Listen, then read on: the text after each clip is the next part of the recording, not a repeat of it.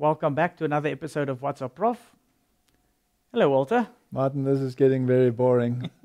But I see the news anchors, they have the same tune the whole time, so I'm just sticking with it. I'm neither an anchor nor news.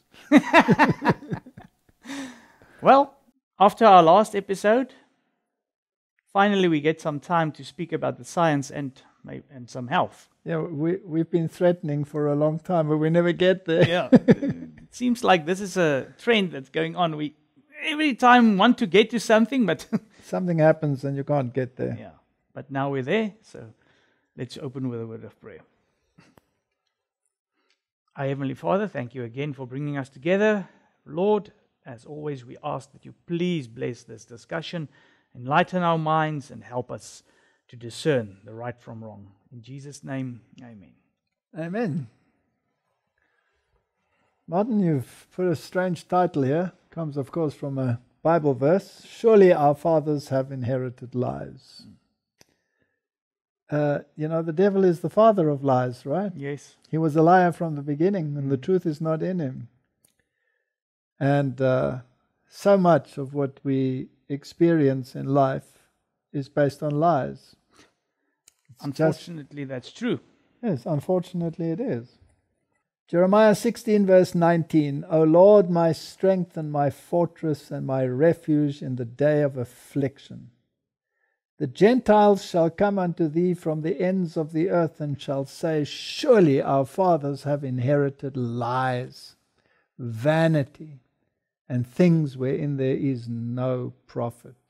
Martin, that's an amazing verse. So unbelievers will in the end come to believers and say, we've been running on lies. Correct. Yeah. It's amazing. I mean, if you just think about the issues. Now, I love science. And I was a science fanatic. You know, when kids read comics and stuff like this, I would read science books. I used to take them out of the library. I think I've said that before. I used to drive my poor mother up the wall. My room was a total disaster with attempts at building telescopes to look at the stars. It wasn't a disaster, it was just a science experiment. It was a science experiment. I would have insect colonies in my house. I would have cans full of different critters and worms and optics and chemicals and bomb constructions, and it was a disaster.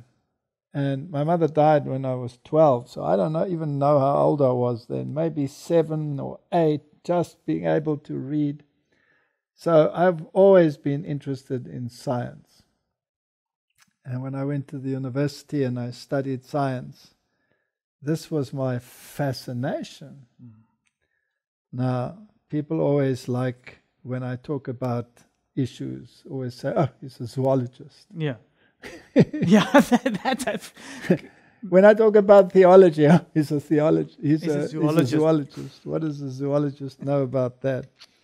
Yes, I studied zoology, but I was actually studying comparative physiology, which is a branch of zoology.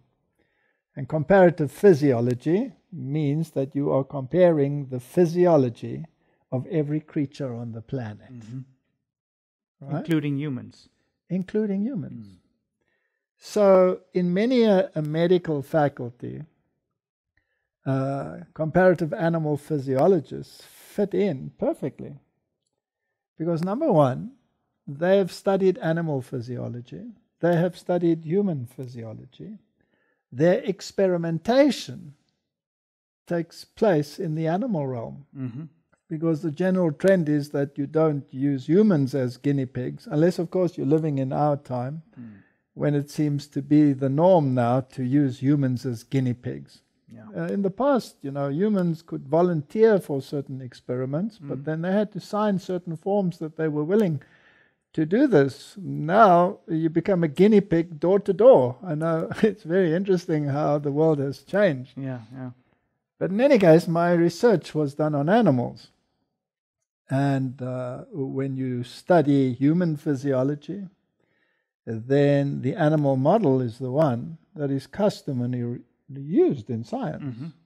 So you either use a rat, you use a rabbit, and people will say they're not exactly the same, so then you work with vervet monkeys, and you try and get as close to the human model as possible.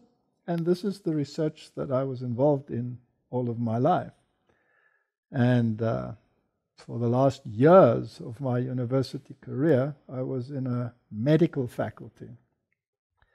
So a professor of medical bioscience. So these people who would like to use the label zoologist in a derogatory fashion or a degrading fashion. Yeah, and most of the times the people that use it derogatory don't even know what it means. No, they haven't got the foggiest idea of what it means. Because, you know, if you say someone is a zoologist, if you are somehow in the know, then you would ask, well, what is your field of speciality? Are you an ecologist? Are you an environmentalist? Are you an anatomist? Are you a whatever, a physiologist? Are you a taxonomist? It depends what your specialization is. So there are so many aspects to science and so many labels, and it becomes so specialized that sometimes you concentrate your entire career on one tiny minuscule aspect. And it somehow has to fit into the big picture. So if you want to be a comparative physiologist, you have to study the insect. If you go too deeply into that, well, then you are no longer in that particular field, but you go into the field of entomology. And that again has a lot of subcategories. So science is a very broad name. And a scientist is an interesting phenomena. Because when it comes to the field of science, they use the regal we. The regal we. In other words, we discovered. It's never I discovered. Science, we know. Who's the we? We is plural, right? Correct. So we know that, whatever it is. So whatever. Let's say we know that AIDS is derived from a virus, the HIV virus. We know. Who's the we? all scientists. All scientists. So there's somewhere something that fits into this category of we. And we is such a big word that immediately it lends support to whatever you are saying. If you say, I say, then it's an individual. Yes. But when you come up against that big word we, then it becomes very, very important, right? Now, what if the we is wrong? Yes. Then is it you that's wrong, or is it the whole we that's wrong? The whole we. The whole we, all right? So you come to the university and you study evolutionary biology. It's part of the subject of zoology. Now, Dr. Fauci is constantly referring to his evolutionary biologists, and the anti-conspiracy theorists won't call them zoologists. No. But in fact, that's exactly what they should be, because zoology is the mother of the evolutionary theory, right? Correct. Not botany. No. Because you can't prove it from botany, so you have to use zoology. Yes. So you have another category, evolutionary scientists. And these are very prominent in the medical sphere in the world today. And they're part of the we. Now, when you study this theory of evolution, and then later you come to study this book, There's a conflict of interests, right? Yeah. A serious conflict of interests. And so science that wants to marry religion and science will say, we can compromise on this issue. We can have theistic evolution. Yeah. You cannot have that. You cannot have theistic evolution. Because you cannot have a system of death providing the impetus for the next generation in the survival of the fittest scenario to come up with the final product, which is humanity. Yeah. When the scripture clearly says that death is a consequence of sin. Exactly. And not a means of progression to something greater. So never ever would you be able to have the plan of salvation of a God becoming man and dying to give you eternal life, which is nonsensical because death was there from the beginning, whereas according to the scripture, death is an interposition, something that came in afterwards. So the two philosophies don't mix, and if you want to mix them, well, then you're a very confused scientist. Correct. And there are many of those, many theistic evolutionists. They have the plant world living without the sun for billions of years. Yeah. It's totally ludicrous. And unfortunately, it's entered religion. Correct. And they have a world where you have a reducing atmosphere, no oxygen, but you have to have water in order to develop the molecules of life. Now, if you don't have oxygen in the atmosphere, then you don't have an ozone layer. If you don't have an ozone layer, you have radiation. If you have radiation, then you produce oxygen by splitting water into oxygen and hydrogen. So you cannot have an atmosphere without oxygen if you have water. These people are very confused, right? And when you start realizing that, then you come to the point where science clashes with itself.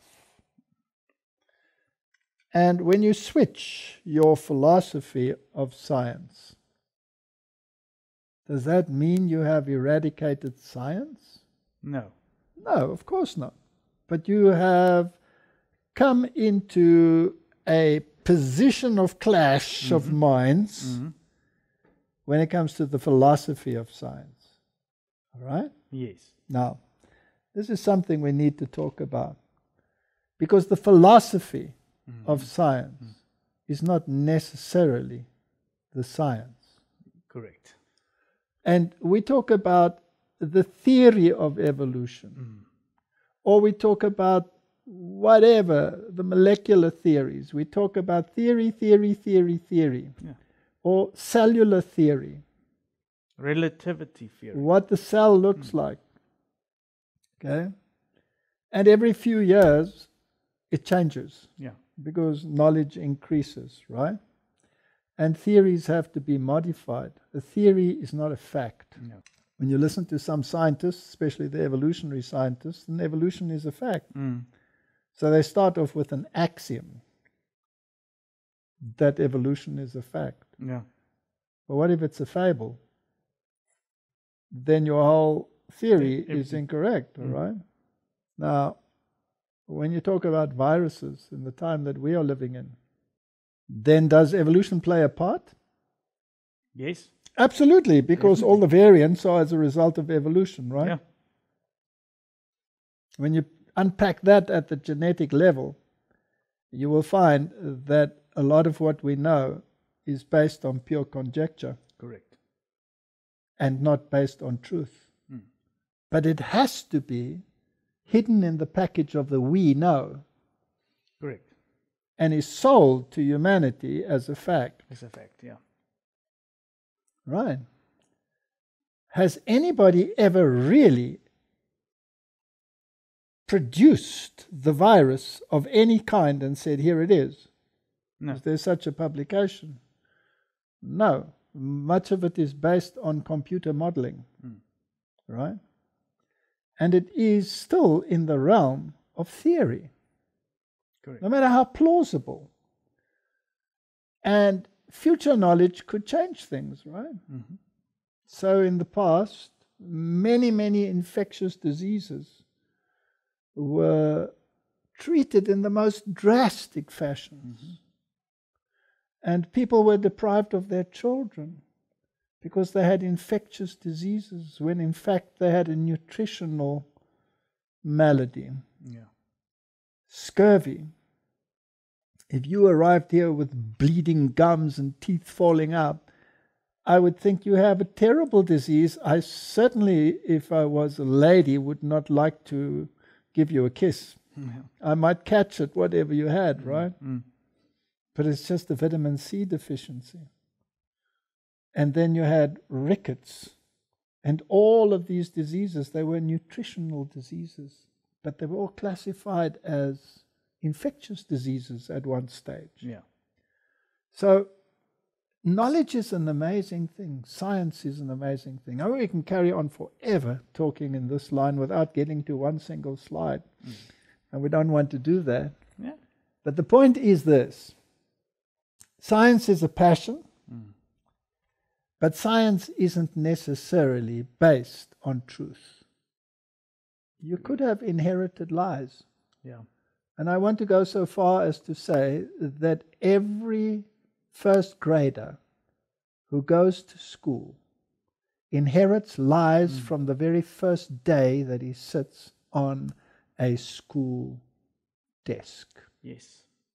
He is fed evolution. He is fed science of whatever nature. Cosmology, for example.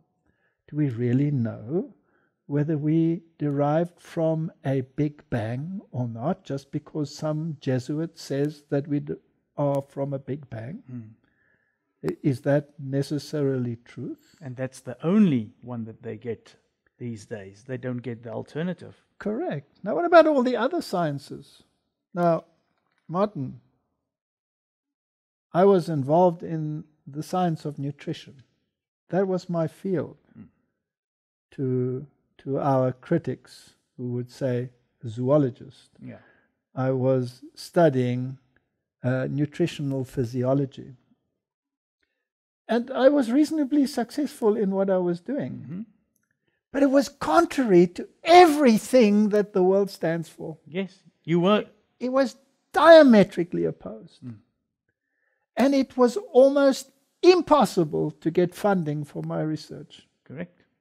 No matter what my academic status was. Until I plodded until I finally got it recognized as a legitimate field of research. It was a war. Literally a war. With even sabotage attempts against the research that was being done. Yeah. It was amazing. But it was eventually recognized. And I was a recipient of a grant from the Royal Society London, which is very, very prestigious. Which again brought with it, of course, many other pitfalls and enemies. Because why should someone with such strange research be even granted such a privilege?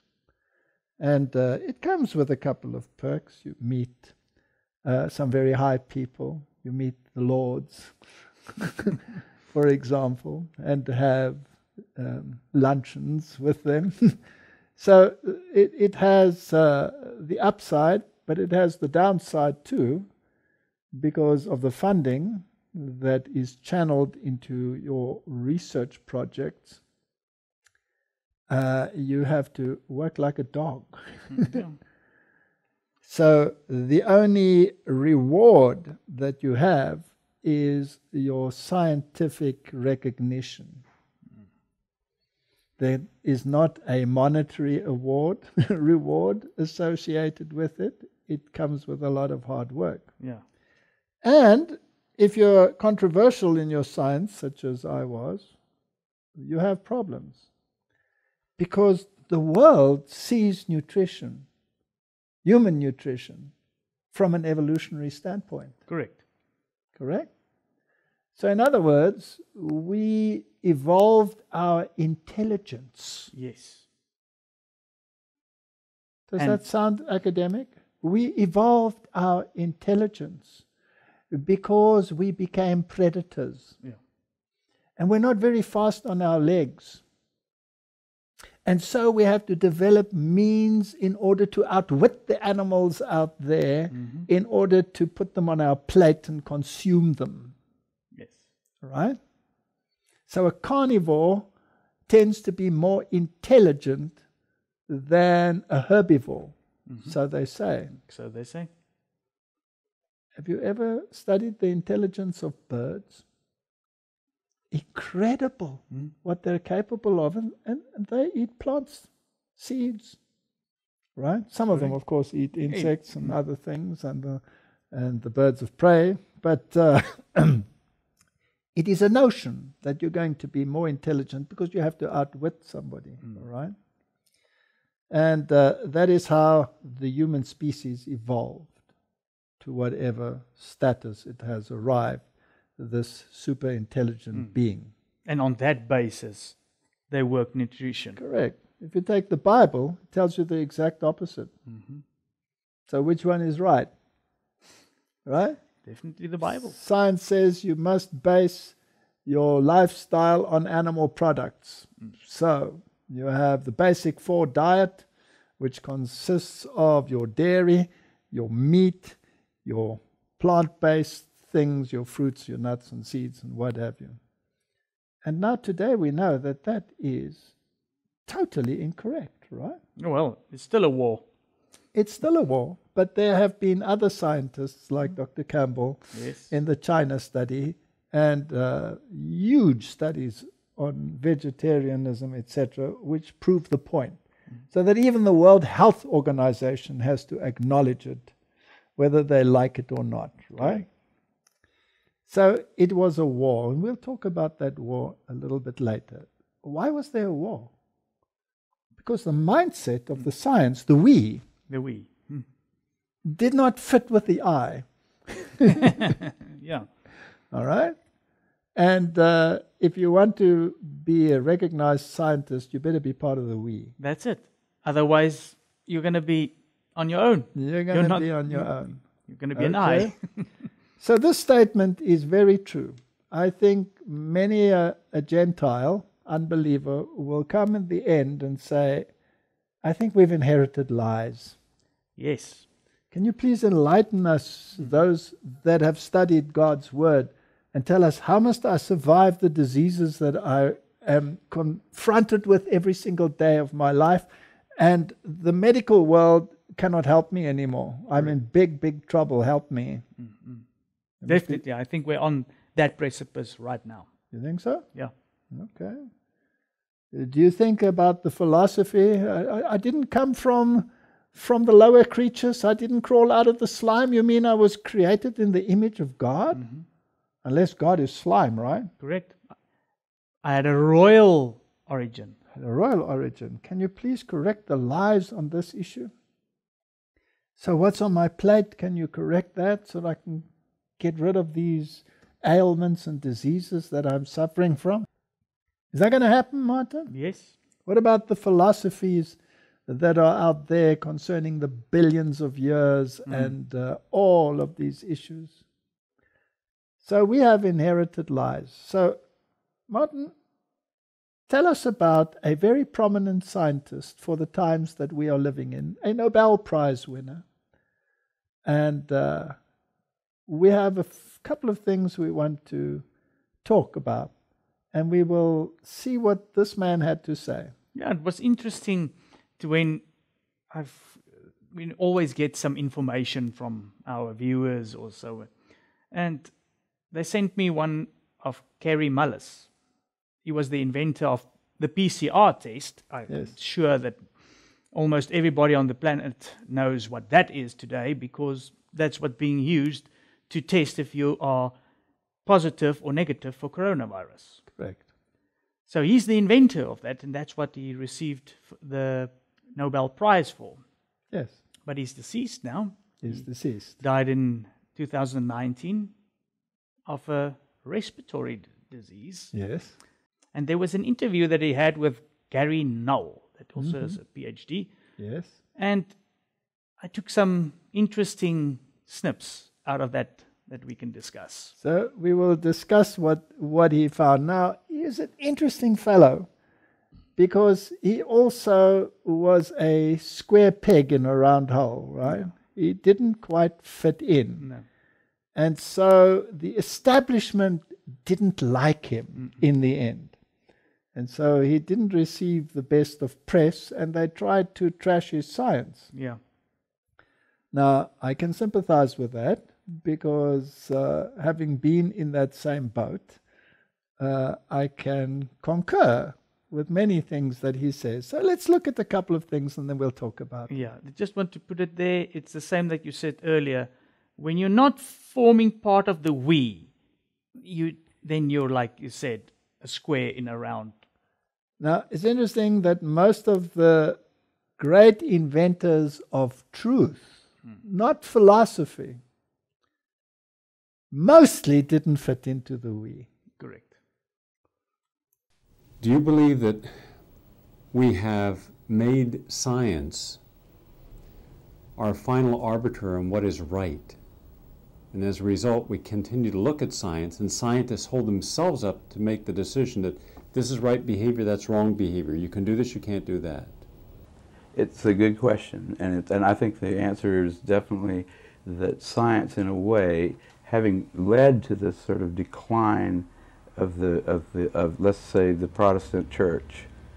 I mean, the Protestants got a little bit too involved in history and left themselves open there for scientists to come in and say, to debunk Christianity, because it became a mythological kind of thing rather than a only by faith kind of thing. And you know, it became it's not a real religion in the sense of like Buddhism or something. Science, having been involved in that, people said, well, we're not going to go to church anymore. It left a big hole in a lot of people's psychological makeup that has, I think, been filled to some degree by the ecological madness that people have jumped into. And there, the scientists are, like you say, they are considered the final arbiters of what's good for the planet or what's bad for the planet. And they hadn't got the slightest idea.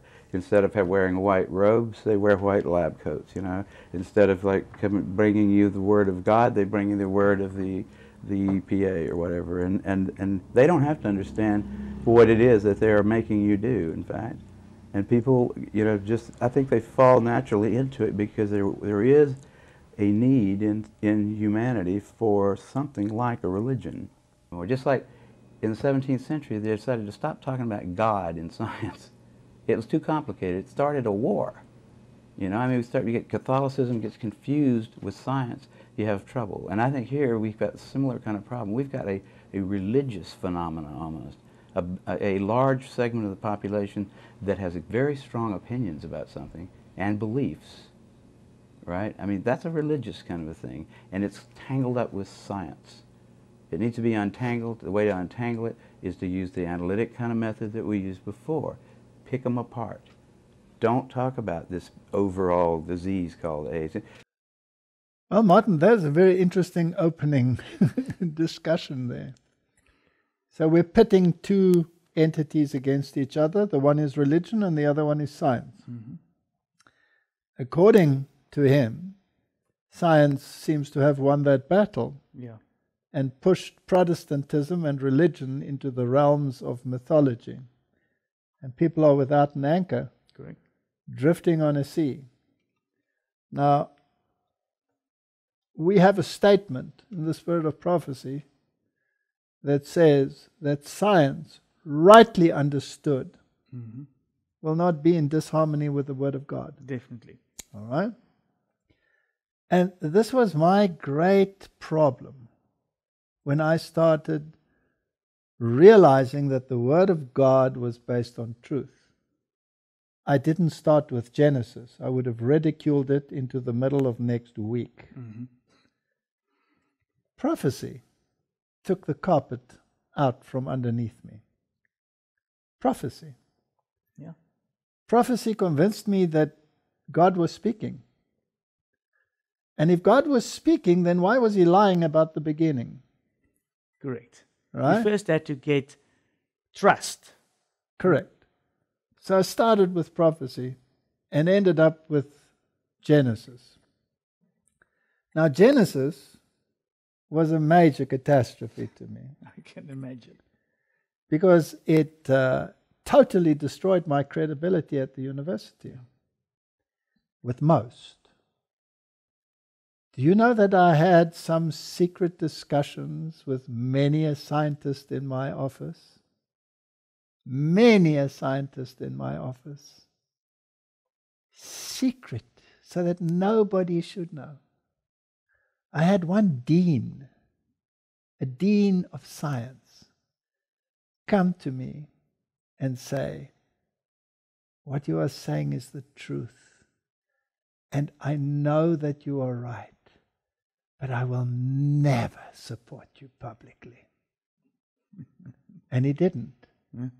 He sat in one of my lectures, and he was one of the adjudicators, almost like a debate.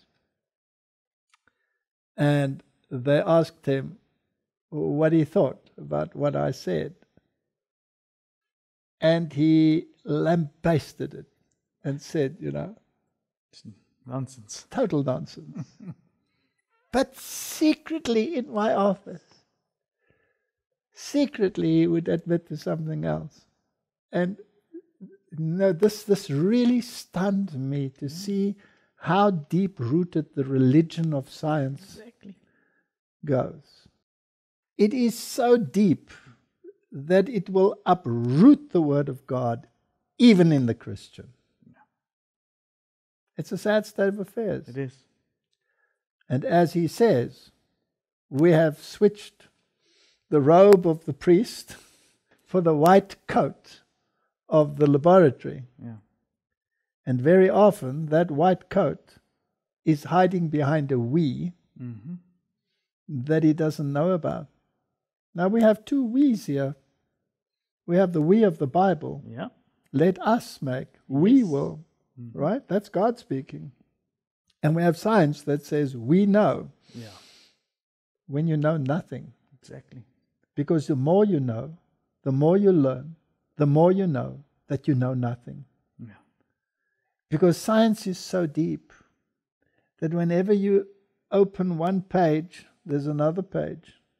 If you dig down to that level, there's another level. Correct. It's like the microscopic world. It has to be, because who's the main scientist? Correct. God. No matter what you look at, if you look at the micro world, and you go down, down, down, down, down, and eventually you come to the electron microscope. They still haven't seen a virus. Yeah. It's still a computer model, right? Correct. And so you go to the macro world and you go up, and it goes bigger and bigger and bigger and bigger and endless. There is no limit. No. There is no limit. And you will never reach it. No. Because no matter how big your telescope, there's always something beyond its reach. Correct. Because the creator of it Is bigger than is that. bigger. And so he's absolutely right. We've changed one religion for another, and that religion is going to rule the world, especially in the days that we are living in. The scientists are saying so, the politicians are saying so, and the churches are saying so. Correct. Listen to the science. That is the phrase that you hear the whole time. We have to listen to the science. Correct. In our previous WhatsApp, we even showed that even in the movies they say that science will be the savior. All right. Now again, I want to reiterate, I too am a scientist. Yeah. Irrespective of what the critics want to say. And I am a lover of science. But there is an aspect of science which is based on nothing less than lies, or at the best, conjecture. Shall we continue? Yes. State agencies have taken kids away from parents when the parent, based upon informed knowledge, chose not to give their child either AZT or other chemotherapy agents, either for AIDS or cancer. And these were parents who knew more than the average parent, and based upon their knowledge made an informed choice, and those parents were deemed unfit and abusive parents, and their kids were put into a foster home. You know what? In the early 20th century, actually, or late 19th century, in the South, pellagra was thought to be an infectious disease. There was a lack of niacin because Southerners were eating corn instead of wheat. The poor farmers were, and they were taking kids out of homes there, thinking it was an infectious disease because everybody in the family was getting it. Put the kids in an orphanage. In the orphanage, the kid would get a little bit of niacin because they'd have some wheat. And he wouldn't get pellagra, so it made real sense. Took some guy, you know, it took him a government research station in South Carolina, finally got some Goldberg, clever, was it? Goldberg. Some Jewish guy came down there with little brains and said, wait a minute, this is not an infectious disease, you know. They had to throw out all the idiots that were running that, but that was it was a long time, and they did the same thing. They took kids out of homes. All they needed to do was bring in a little bread, a little whole wheat bread. And does it bother you at all that every time we need a decision made, we're always looking for some scientist to tell us what to do, whether it's on cancer or almost any issue, where science has become state religion? It bothers me when I see like people.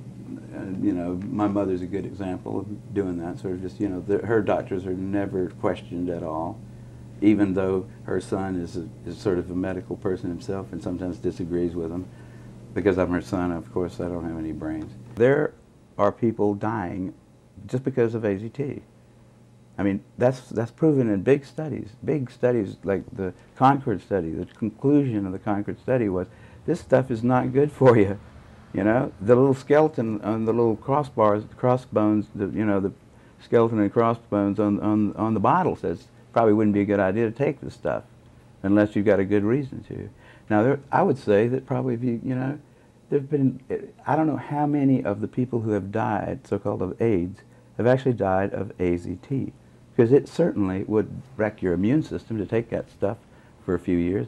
It's like if you started taking any other chemotherapeutic agent for the rest of your life, it would be that agent probably that killed you. You know, when you give chemotherapy to somebody with cancer, you give them a round of it for maybe 14 days or a few days. Hopefully you're not going to kill the patient, you're going to kill the cancer. The patient's going to survive. But you don't keep giving it to him until he dies, because he certainly will. And AZT is just like those things. It's a little more lethal. Have we photographed AIDS? Do we have AIDS in a test tube? Because if we haven't proven HIV causes AIDS, then can we show that what we're calling HIV is an actual organism? Nobody has actually purified HIV. There's no little bottle of HIV anywhere on the planet that's just got HIV in it. They have cell lines that they think that it's growing in. There are a lot of people that think it's not even there at all. But I mean, I wouldn't doubt that it's there. I think anything you can imagine is there somewhere. You know, but whether it's there or not is not the question. The question is, does it do anything with regard to these set of diseases that we've now called AIDS? All right, there's another little snippet, Martin. So some infectious diseases were actually just shortages of a vitamin, right? Yes. We spoke earlier of scurvy, vitamin C. Now he spoke about niacin deficiency in bread. And children were removed out of houses. And very soon there will be legislation that if you do not receive a certain injection, then you are not fit to be amongst society. Now that is part of history. They have done it all along. And there have been many, many tears. And eventually they came to the conclusion that they were wrong. So what makes it so certain, Martin, that the present generation is the one that's right? Correct. Or will a future generation find out that they were possibly wrong? Well, if you take history, the record is not very good. No, the record is not very good. But you see, there are many successes. And if you see science portrayed, you always see these white coats and these fancy labs and these dispensers, and they're very accurate, some of them. You know, they work in microliters and even less than that. And you have very fancy machines, and they're beautiful machines. Chromatography machines, amino acid analysis. I had all of these machines. They cost millions in my laboratories. My students were very acquainted with them. I worked with electron microscopes all the time. A university normally has one. It's normally located in one department, like the physics department, and all the other departments use it. And so there are many things that you can say, all right, this is what it looks like. But when it comes to the level that he's talking about, like AIDS, for example, there's no bottle which says, here it is. Correct. Doesn't exist. So it's purely based on conjecture. There's a lot of logic behind it. Something is causing the disease. Something is causing the disease. And the prescribed treatment for the disease can certainly kill you. Yeah. As he said.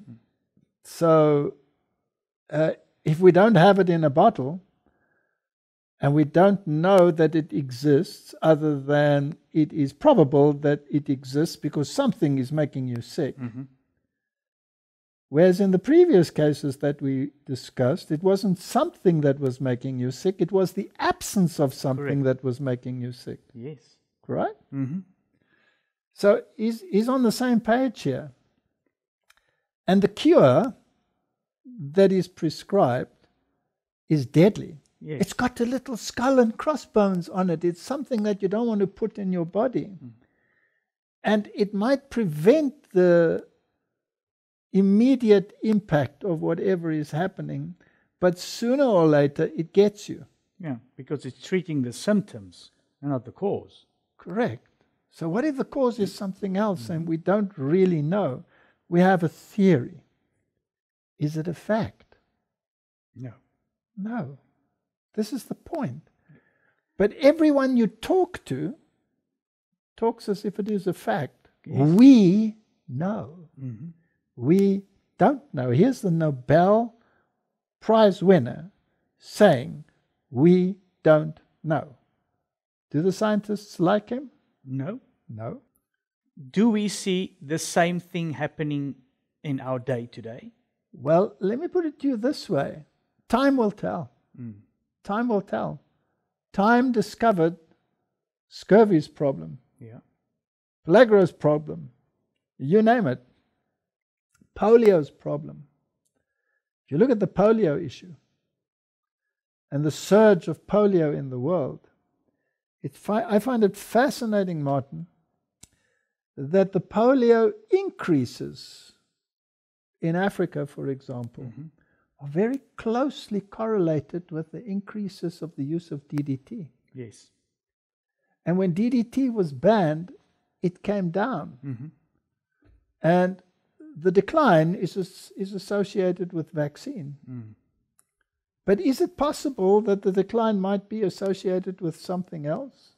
It's So possible. if you take many of the diseases in the world and you compare vaccinated countries with unvaccinated countries, for example, the vaccine was introduced at a time when the problem was no longer there. Correct. Because the decline not only took place before the vaccines were introduced in countries that were vaccinated, but also in areas that were not vaccinated. So what had changed? Why did the numbers come down before the vaccination? And the vaccination gets the credit when in actual fact it was better nutrition that should get the credit in many cases. Now, what increased the nutritional value?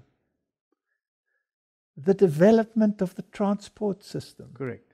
Martin, the first train to roll along the rail lines in the United States of America came in 1844. Yeah.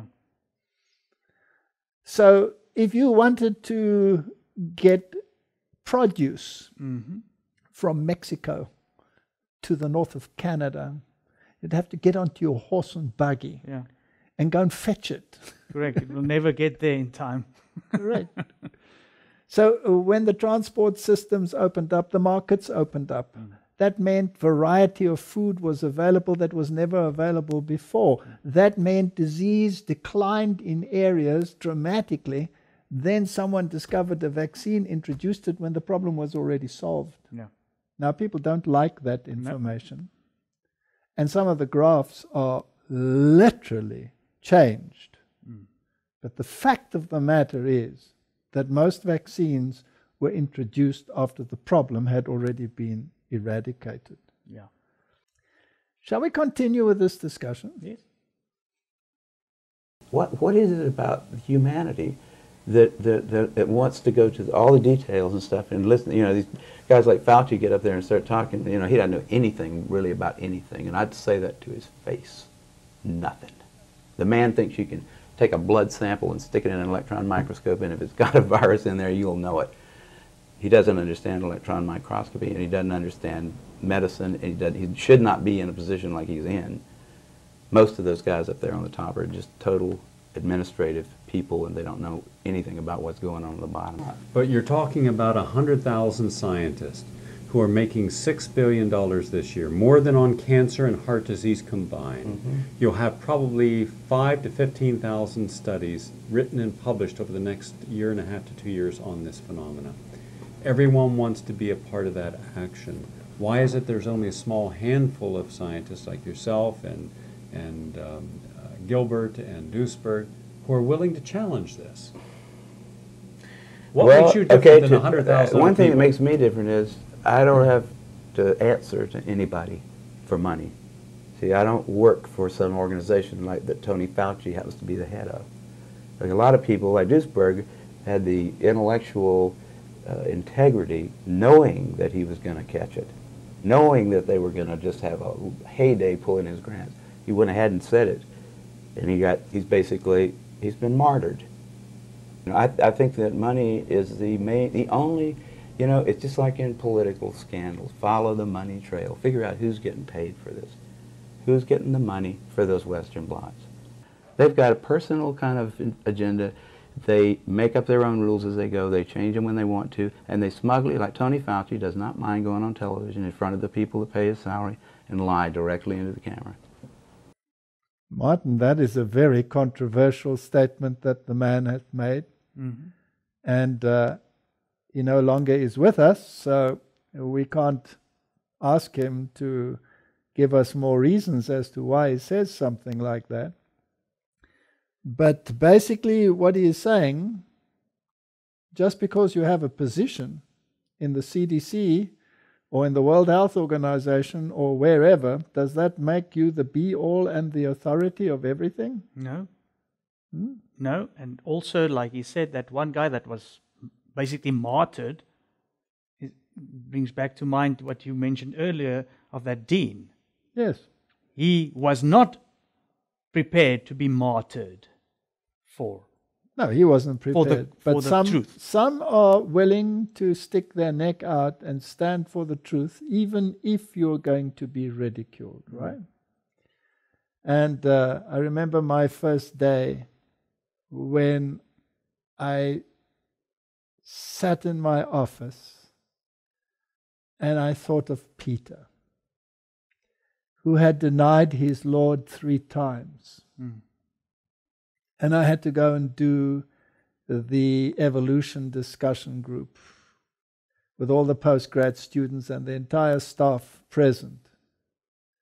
And I was this former atheist, fanatical evolutionist.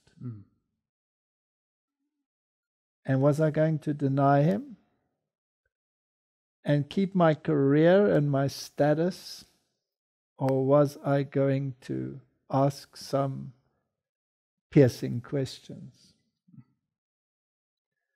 Well, I heard that cock crow and I thought, am I going to be a hypocrite all my life for the sake of my career? And I decided I won't. And the rest is history. I've been spat on in my face in front of hundreds of students. Lecturer gets up, comes to the front, spits in my face in front of them all. I've been sworn at, I've been ridiculed, I've been shouted at. I've had it all. I remember the one case where the lecturer went into such a fit of rage. It was indescribable. He had a pile of books in his hand. He threw them on the ground, swore like a trooper, and ran out of the hall, because the alternative was he had to come and beat me up, right? Yeah.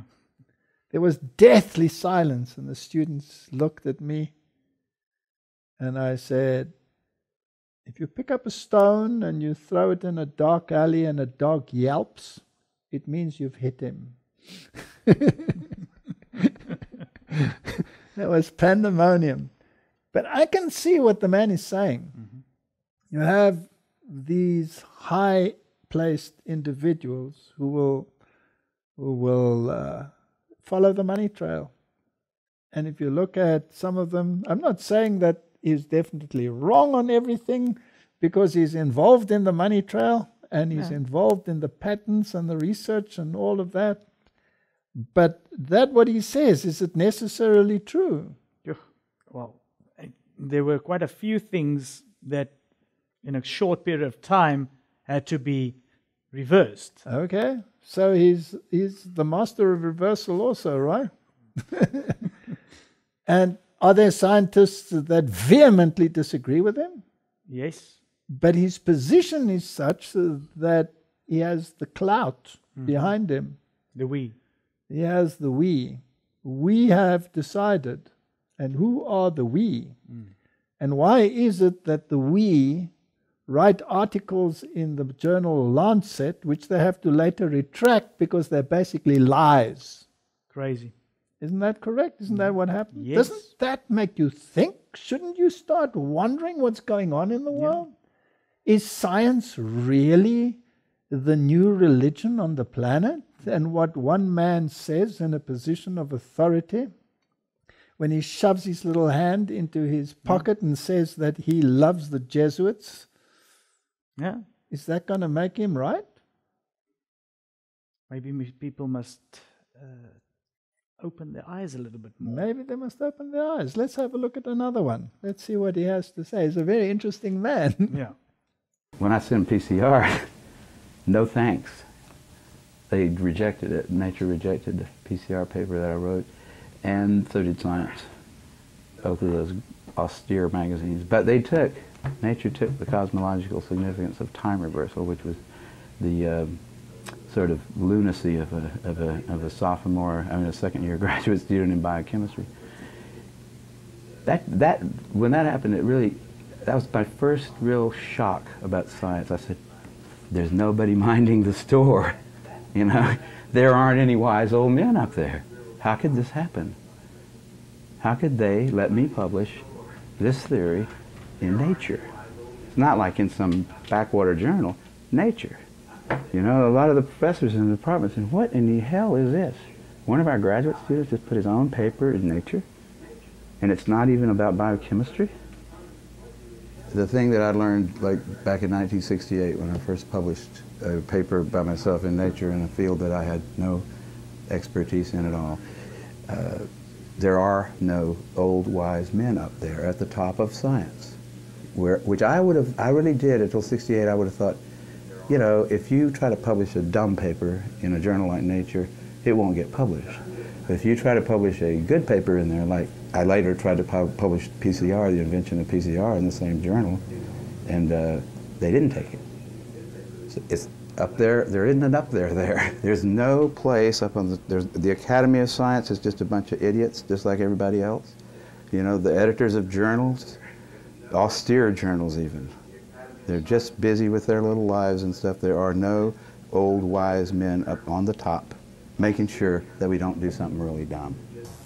An apple is an apple. You can get something that's kind of like, if you got enough things that look kind of like an apple and you stick them all together, you might think it's an apple. But and HIV is like that. Those tests are all based on things that are invisible, and the results are inferred in a sense. PCR is separate from that. It's just a process that's used to make a whole lot of something out of something. That's what it is. But it's not. It doesn't tell you that you're sick, and it doesn't tell you that the thing you ended up with really was going to hurt you or anything like that. That's what it's not. So even if you believe in HIV, it can't tell the difference between virus particles or active live virus. I mean, there's a lot of questions involved in this. Well, Martin, that gives you a little bit more insight. Now, the very prestigious journals out there are the journal Science in the United States of America, maybe Scientific American. It's a little bit more popular. It's not quite on that level. And in the UK, it would be the journal Nature. And every scientist's dream is to get a paper published in the journal Nature. And here this man, who later won the Nobel Prize because of his invention, couldn't get his paper published in the journal Nature, but he wrote a silly little thing when he was a student on cosmology, which was total nonsense according to him. Yeah. And they published it. So, where are the criteria? He says it's just like everything else. It depends on your situation and on the status and on whatever is being said. Yes, what's the norm being told? Yeah. Now, when we did our research at my university, one of my students, very, very bright student, he became a postdoc fellow at Harvard University. You don't achieve that easily. And he was involved in this very controversial research that we were doing on dairy, for example. You don't get to be a postdoc out of a foreign country like South Africa at Harvard for nothing, right? Yeah. And he got there.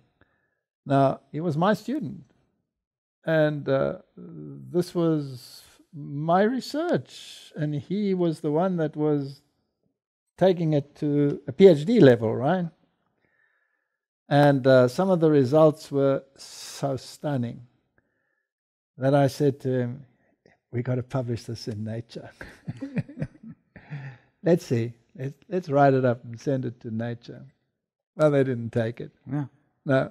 So, and I don't feel so bad now that a Nobel Prize winner tells me that they refused his paper as well. Yeah. But we got it published in the Journal of Primatology. So it got published, but it didn't get published in Nature. But I can understand exactly where he's coming from and how he thinks. If you don't have a particular mindset, how are you going to get an article into the Journal of Paleontology, for example? Now, I had a very interesting situation.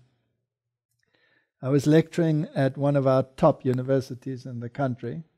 I actually worked at that university as a lecturer for a year before I went to the university where I was the professor, University of the Western Cape.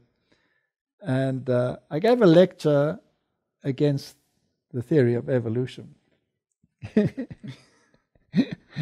In fact, in one of those lectures, I got spat on. So I've been there. I've really been there. And I was speaking about the petrified forests. Now, I was explaining that these forests weren't a model of evolution at all, because the evolutionary theory says, they grew in situ in those places. So these are definitely proof of evolution, because those trees were petrified in their position of growth. And this publication proved that they were not, that they were all washed in, that they were evidence of a flood catastrophe. Yeah. And that, of course, freaked the geologists out. So this guy was thumping his desk and shouting at me and screaming, and then eventually he said, "This rubbish would never be published in any prestigious journal in the world." Now there are 400 students sitting there, right, listening to this.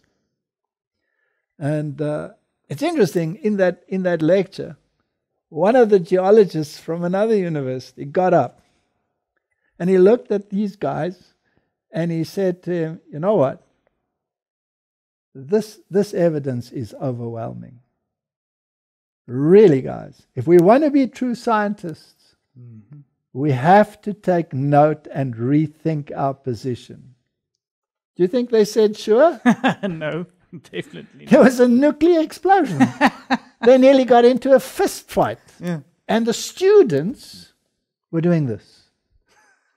In the end, I was standing in the front there and watching this altercation taking place. This is science, right? Yeah. And then he shouted at me and he said, "This stuff would never get published in a prestigious journal."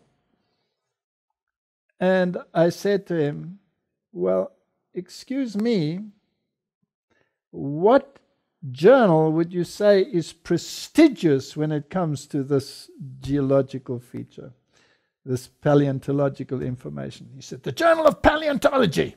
That would be a journal." And I looked at him and I said, "It's in there." And he looked at me and he shouted. He said, "You liar!" And I said, "It'll be on your desk by the morning." So I went home and I looked up where it was. I took the publication, I made a copy. I went to his desk, he wasn't there. I put it on his desk. And that evening I had another lecture, because these lectures were arranged after hours, of course, because, you know, it doesn't fit into the university curriculum. Yeah. And he looked at me there when I came in, and I said, "Well, did you find it on your desk?" And he says, "Yes, but it says nothing about the universal flood." So I said, "You're absolutely right. It says nothing about the universal flood, because if it would say that, they would never publish it in that journal." Yeah. So it's written in scientific language, just giving the facts and the conclusion without adding any biblical criterion to it. Mm-hmm. And then it's And acceptable. he said, "But that's not valid." He says, "That's cheating, that's lying. You should have said what your philosophy is." Aha, so if you say the philosophy, then the journal won't take it. Correct. If you just give the facts, the journal might, the white coats up there might be confused and take it, right? He's absolutely right. Yeah. I have experienced it in my own life. So to ostracize him for what he says is to deny the truth. Correct. Would you mind, you mentioned that when you decided, okay, you heard the cock crow, you're going to walk in there, and if I remember correctly, you put down 10 questions. Yes. Would you mind sharing with us maybe 1, 2, or 3 questions that you put down there for those students? Well, that's quite a tall order. Yeah, I can talk about 1 or 2 of them. We're talking about evolution, right? And the theory of evolution and how it works. And at that stage, I was lecturing to the medical students, and I was teaching them genetics. Mm-hmm. So you were actually training medical students? Amongst others, yes. Mm-hmm. I was in the zoology department. I was a comparative physiologist. That was my speciality. That was my research. So I was working on animals. I was working on the endocrine system, mm-hmm. the hormonal system. Okay. So I compared the hormonal system of viviparity, live bearing, pregnancy, if you like, Okay. with of fishes, how they work, reptiles, how they work, mammals, Uh-huh. how they work, and I didn't use humans as guinea pigs. But I was testing the endocrine system. I'm off the topic now, but No? just for interest's sake, for our critics who like to say zoologist, you know, I could say I was an endocrinologist. My PhD was largely on endocrinology and electron microscopy and autoradiography, which is biochemistry. So, you know, it gets very confusing out there, and, you know, the layman will think he knows how many scales there are on the back of a lizard, but that's not what this is all about. So my research was on all of these animals, and I was testing the hormonal cascades One of the hormones that maintains pregnancy is the hormone progesterone. So progesterone is a hormone that is produced by the corpus luteum, which is after the ovary has the follicle, in the follicular stage, where estrogen is in the ascendancy, and then it is transformed after pregnancy, after that ovum is ejected. It is transformed into a corpus luteum, which produces another cascade of endocrine products, the most prominent being the progestins. And so I wanted to know, okay, so mammalian systems maintain their pregnancy using progesterone. What does a fish do? You see, some fish lay eggs, but some fish are live-bearing. Some fish are ovoviviparous, some are viviparous. So ovoviviparous means that they basically have eggs, but they're just retained in the body. And viviparous means that they have to be nurtured in the body, not in the form of an egg, but directly by some form of integration, like a placenta or something similar. So I was working on that, which is a very tricky thing to do. Because if you're working with a mammal, depending on what kind of mammal you're working with, will determine how much blood you can extract without killing the animal, right? So if you're working on a mouse or a rat, if you can get a milliliter of blood, then you're taking quite a lot compared to the size of the animal. If you're working on a lizard, then you're working in microliters. Right? If you're working with a human, you can take a half a liter. And if you're working with hormones, that's a molecule in very small quantities. So I had to actually adapt the techniques at the stage where we were working. Many of these techniques were new, and they all work with radiometrics, so they're with radioactive materials, so that you can trace how much of a particular hormone there is. And so I had to change the mechanisms and the research abilities to accommodate micro levels of blood in order to determine whether there was anything like it. And you could show then that the cascade in a fish is very similar to that in a mouse. So that's very interesting, right? And there are little differences, little nuanced differences, but if you know what the fish works, how he works, and you know how the reptile works, I worked on chameleons, on the endocrine system of chameleons. That was my master's degree. And then I transitioned to autoradiography, electron microscopy, and viviparity in fishes, and later I did research on rats and hamsters, on rabbits, on vervet monkeys, on you name it, on domestic animals, on pigs, on sheep, you name it. I got the whole lot. So it gives you a very broad spectrum. But I'm off the topic. What was your question? My question was, your question was, what did I say? All right, so I was teaching genetics. That's how we got into it, right? I was teaching genetics to the medical students, and I was sitting and thinking about the theory of evolution and genetics. And in genetics, we know that the gene system, your genome, determines your characteristics. It's your blueprint, right? Yes.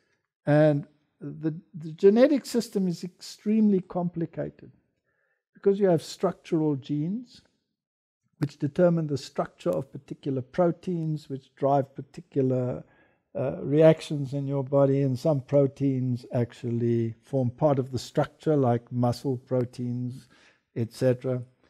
And this complexity in the genetic system is absolutely astounding, how it works, and the integrity thereof. And if you look at the process of replication during the meiotic process, when cells divide, then you have to divide the DNA, right? It has to be a very precise process where you have to make a blueprint. So basically, it's like taking this book, Martin, and saying, okay, the words in this book are written in a particular sequence. And only when they're written in the sequence does it make sense. Yes. Right? So when this is your blueprint in your cell, and you're making a copy of this cell, then you have to copy this blueprint. Mm-hmm. But now if you take the letter here, I'm opening it at random, and it says, and King David said, call me Zadok the priest and Nathan the prophet. Mm. Now, if that were a code, a DNA code, and it worked in triplets, in 3 determining an amino acid, and I read, and King David said, call me Zadok the priest, then I would have to read it as a triplet code, and Kin Gedav Vids Aid Call Mez Ado Koth Ekr Ist and Nat Han the Prop Het and Ben, etc. You get it? Because I'm reading it now in threes. Now what if I miss a letter? Uh-huh. Instead of reading, and King David call me, I would read, Hundet Kun Gdka Vz. It would become gibberish. Yeah. All right? So it has to be exact. So you have to make a copy of this, an exact replica. You miss one letter, it's a total disaster. And the mechanisms that ensure that it is precise are so complicated.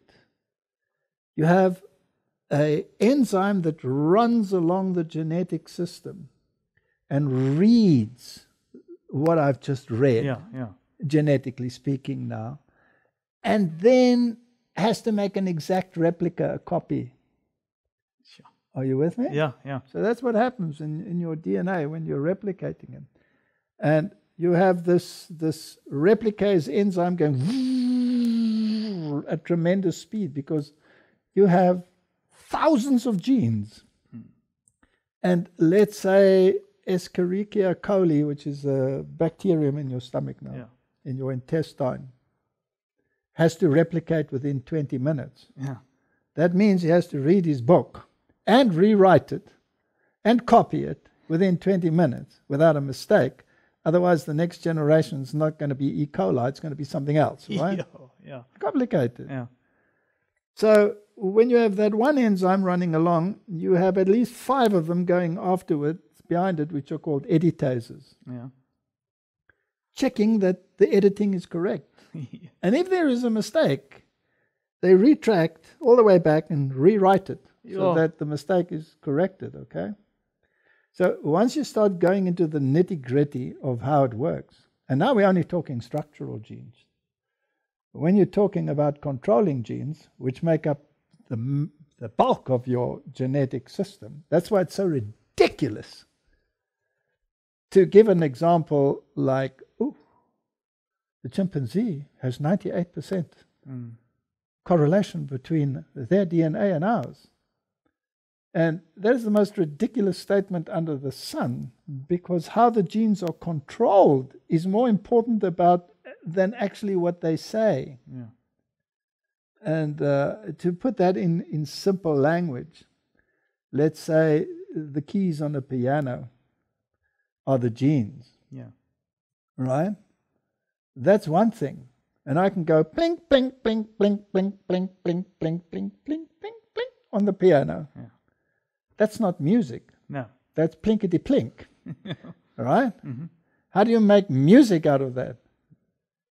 You have to use various combinations. All right? And you have to use them with pathos, and you have to use them with intelligence, and you have to use them, in the most amazing fashion. And you sit at those same keys that go ba, ba, ba, ba, ba, ba, ba, ba, ba, ba, ba, all the way up, and you go, and you make the most amazing music. That's the controlling genes, deciding what the music's going to be, right? So using the same keys, you can get Tchaikovsky and you can get rock and roll, depending on what you want to play, right? Exactly. So the genetic system is so complicated that these white coats haven't got the foggiest idea of what they're talking about. It's like, really, I'm being a little bit facetious now, but if you have discovered, Martin, by looking at the piano, that the keys are in a particular order, have you got the foggiest idea about music at that stage? No. No. This is what we're at. Correct. All right? So now we've discovered what the sequence of the DNA is. That's like someone saying, I know in which order the keys on the piano are. And you haven't got the foggiest idea how to play the thing. Correct. Right? That's science. Now we're talking science. Now I'm talking like that guy, and I'll probably be written off and thrown to the dogs. Okay. So complicated. The next question which begs to be answered is, how did it come into existence? Right? Correct. This complex system that has to work like clockwork, that has so many complicated mechanisms to ensure perfect replication. And the evolutionary paradigm says that natural selection doesn't work at the level of the genotype, it only works at the level of the phenotype. Are you with me? Now the phenotype is what you look like. All right? So if I had to describe you, let's not do that because I will be naughty. But let's just say you're shorter than me. Yeah. Correct? Yes. That doesn't necessarily mean that I run faster, but the probability that I, with longer legs, could have run faster if I were your age, pretty high, right? Yeah. Okay. So natural selection works what is there. Natural selection doesn't know what's written in this book. No. You only know what's written in this book once you see it. There you are. So that we call your phenotype. Natural selection works on the level of the phenotype. It doesn't work on the level of the actual information. So how did the information come into existence? By chance. Yeah. By chance. So you mean to tell me, Martin, that this book with all its information fell out of the sky one day and it was complete and made sense? It couldn't be modified by the evolutionary process because natural selection doesn't work at the level of the genotype, it only works at the level of the phenotype. Let me explain that differently. If I want to know which aeroplane flies best of two different models, what do I have to do? Compare the two and go and fly them. Yeah, fly them. And see which one works, right? Normally you use something called a test pilot. And he gets paid an exorbitant amount of money because he doesn't know whether he's going to get out of that box alive, right? Yeah. Okay. So if I want to know which plane flies best, I have to go and test them. Correct. Does it answer the question, where did the planes come from? No. Okay, where did the planes come from? From the factory. From the factory. Okay, who built the aeroplane?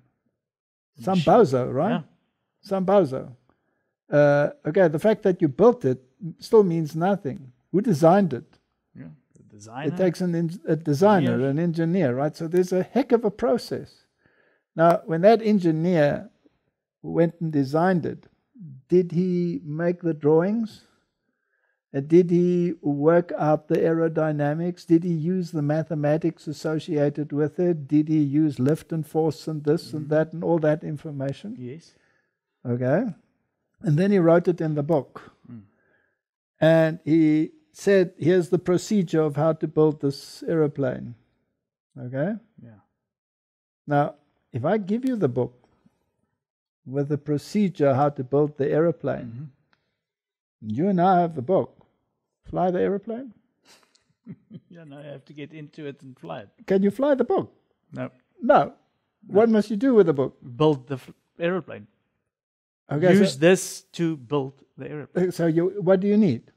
You need an interpreter information. of what it says. Yes. You need an interpreter. And you need the mechanism to build the aeroplane. Correct.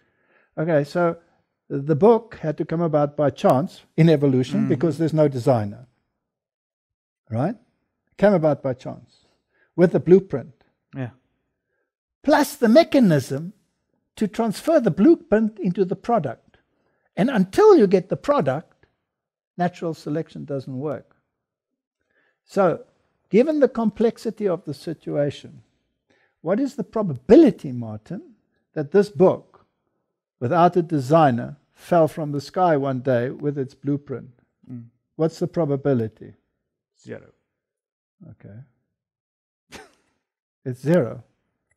All right, now even if it fell from the sky and there it lies, what's the probability that the mechanism to read what it says and to transfer the information into an actual product, meaning that you must get the raw materials, that you must get the sequence and to produce the raw materials, plus you must bend the raw materials into the shape that they have to be, so that they have eyes and a nose and teeth and everything that is in you, which is incredibly complicated. Even you take a simple cell. Yeah. Where did that come from? Also by chance. By chance. So I asked my students and my audience, what is the probability of that happening? And how much faith do you need? How much faith do you need to believe it? And that caused mayhem. I can imagine. That was one of the questions. That was one of the questions. Yeah. It caused mayhem. Wow. To the extent that one of the students got up, a young lady, she was doing her honors degree, BSc, Bachelor of Science honors. And she looked around the hall and she said, when I came to this university, I was a believing Christian. And now that I'm an honest student and I've been through the Bachelor of Science degree and am now studying Bachelor of Science honors degree, I've become an atheist. And now I am told that you lied to me. Do you think that went down well? No. Eh? No, it didn't go down well. Didn't go down well for my career either. I'm sure. Yes. But that's how it is. And I'm sure it's not only in the evolutionary science department. When, after leaving the university, after this debacle, you know what the debacle was, Martin? A conflict between truth and error. Yes. That's what the debacle was. And when I left the university because of the debacle of truth and error, I believe that God, in His mercy, reinstated me back in the university, and I became the professor and head of a department of zoology as a comparative physiologist within that department. And I became the head of that department, which is a miracle, being a creationist, right? Yeah. And I received, in the end, that grant from the Royal Society for Reconstruction and Development, and a massive research program that, as I said, resulted in postdoc Harvard students, right? Yes. Yes. So God had a plan. God had a plan, correct. And when I started the research on nutrition, correct, do you think that it was plain sailing? Or do you think that the same opposition that I received on the level of evolution, that I received the same opposition on the basis of nutrition? Definitely. So Martin, my question to you is this. Is the world being fed a bunch of lies when it comes to nutrition? if they were fed a bunch of lies on the evolutionary track, I'm sure, because probably in nutrition, they also use evolutionary theories. Okay, now our illustrious scientist basically alluded to the fact that you can follow the money trail, right? Yes.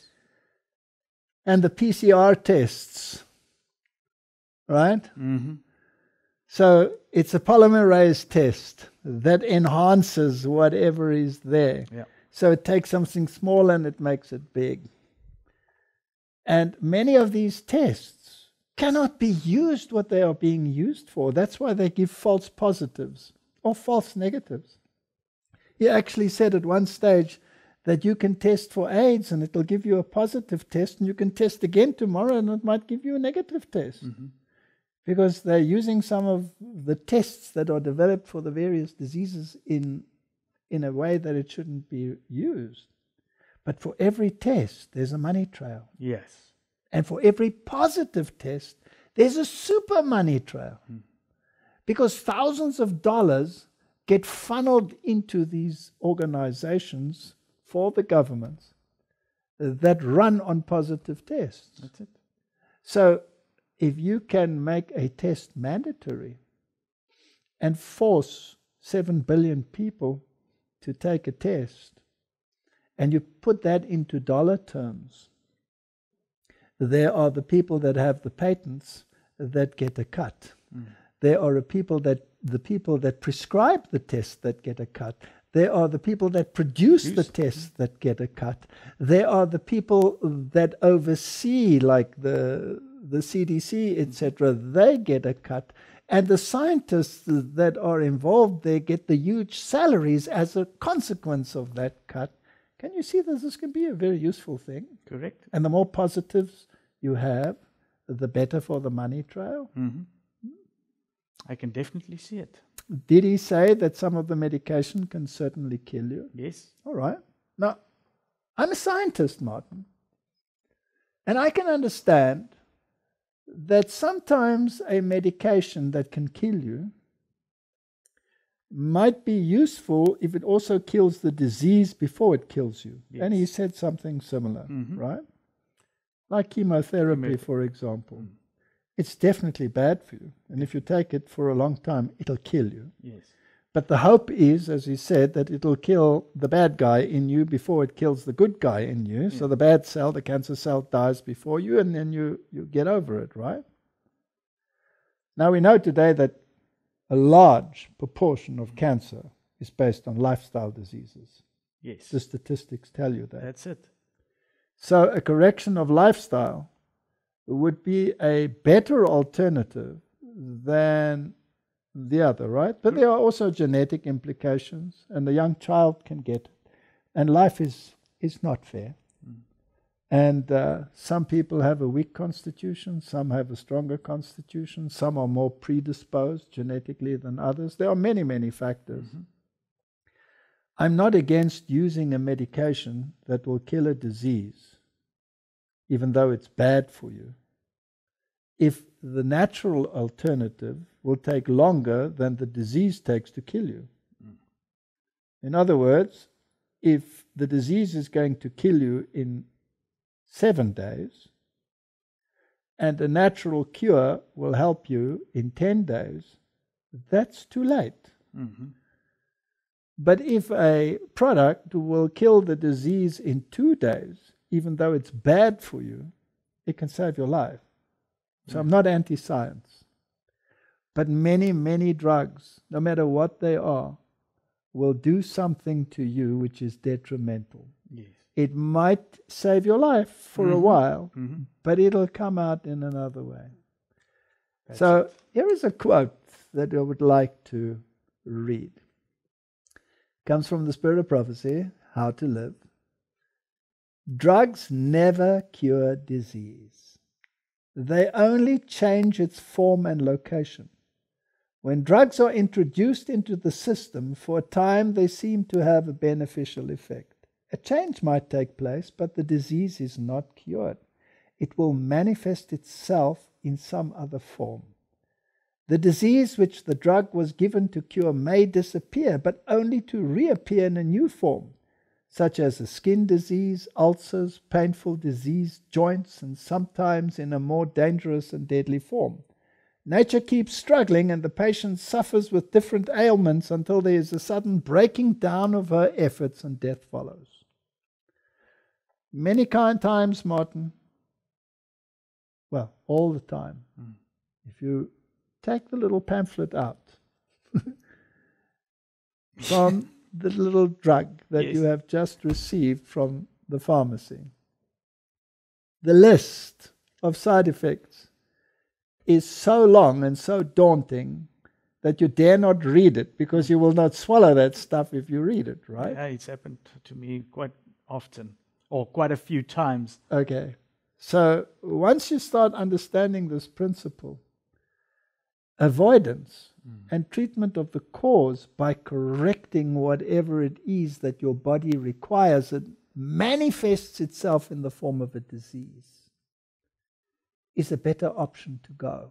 Correct. Sometimes, as I said, it can happen that the nature of the disease requires another intervention. I'm not against that.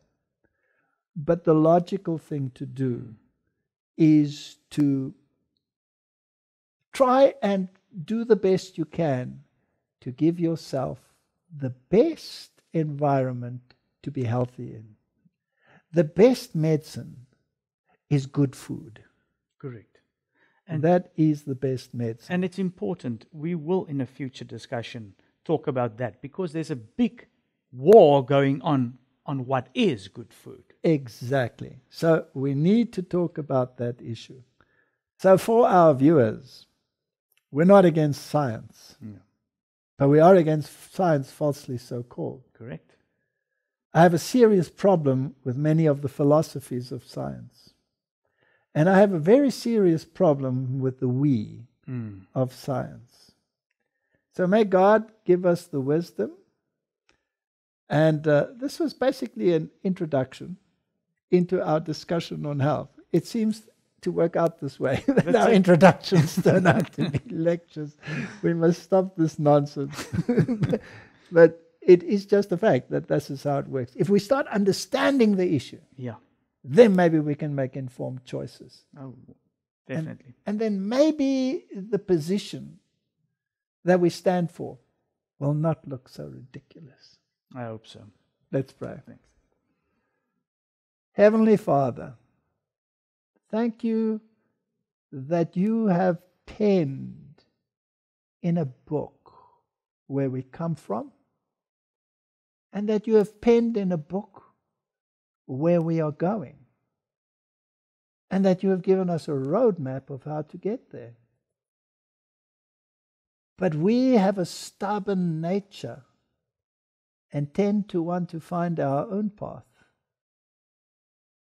And it takes pain and suffering sometimes to bring us to our senses. I believe that that which can happen on the individual level is happening on a universal scale, and the whole of humanity will have to decide between the veracity of two religious systems wearing white coats. Help us to make good decisions in Jesus' name. Amen. Amen.